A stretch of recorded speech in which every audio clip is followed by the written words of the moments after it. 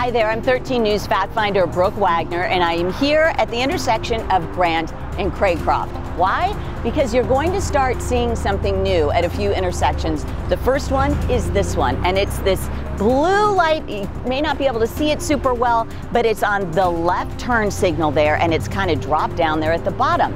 The blue light is to help police know if you have run a red light, if you're making an illegal left turn. We got an email from a viewer when we first reported about this saying, okay, so how do I know exactly at what point am I crossing that threshold and doing something illegal, and am I going to get pulled over for that? That was a great question. So fact finders are looking into it. You'll get more on the answer if you click on the link below, and don't forget to subscribe to the 13 News YouTube channel.